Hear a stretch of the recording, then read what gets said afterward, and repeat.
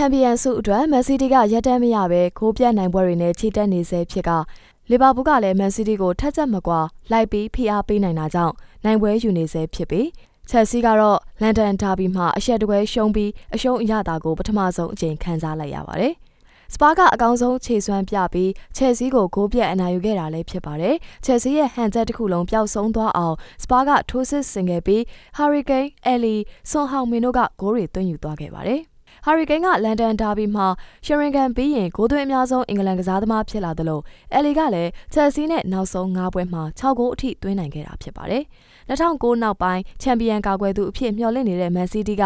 အဝေးကွင်းမှာဝက်စ်ဟမ်းကို4ဂိုးမရှိနဲ့အနိုင်ယူခဲ့ပါတယ်။ဂိုးတွေကိုဒေးဗစ်ဆေဗာနဲ့စတာလင်တို့ကတကိုးစီနဲ့ဆာနေက2ဂိုးသွင်းယူပေးခဲ့ပါတယ်။လက်ရှိခြေစွမ်းတွေအရမန်စီးတီးကပရီးမီးယားလိချန်ပီယံကာကွယ်ပွဲမျှော်လင့်ချက်အားကောင်းနေဆဲလည်းဖြစ်ပါတယ်။လီဗာပူးအသင်းကလည်းဝတ်ဖို့လိုမာကျော်တဲ့အသင်းကိုအဝေးကွင်းမှာ3ဂိုးပြတ်အနိုင်ယူခဲ့ပြီးချန်ပီယံမျှော်လင့်ချက်အတွက်နိုင်ပွဲယူခဲ့ပါတယ်။လီဗာပူးအတွက်ဂိုးတွေကိုဆာလာအာနိုနဲ့ဖေမီနိုတို့ကဒုတိယပိုင်းမှာသွင်းယူပေးခဲ့ပါတယ်။မန်ယူအသင်းကအိမ်ကွင်းမှာပဲလစ်ကိုဂိုးသွင်းခွင့်အသာခြေစွမ်းအသာနဲ့ဖိကစားနိုင်ခဲ့ပေမဲ့အခွင့်အရေးတွေအသုံးမချနိုင်ခဲ့တာကြောင့်နိုင်ပွဲပျောက်ခဲ့ပြန်ပါတယ်။မော်ရီဟိုကဒီနှစ်ကုန်ရင်ထိတ်ဆုံး၄သင်းစင်းရင်ဝင်မယ်လို့ကြုံဝါခဲ့ပေမဲ့လက်ရှိပုံစံအတိုင်းဆိုဖြစ်မလာနိုင်တော့ပါဘူး။အခြားပွဲစဉ်တွေမှာတော့ Brighton နဲ့ Leicester အသင်းကတကိုးစီတရေ Everton က Cardiff ကိုတကိုးမရှိ Fulham က Southampton ကို3ဂိုး2ဂိုးနဲ့အနိုင်ရခဲ့ပါတယ်။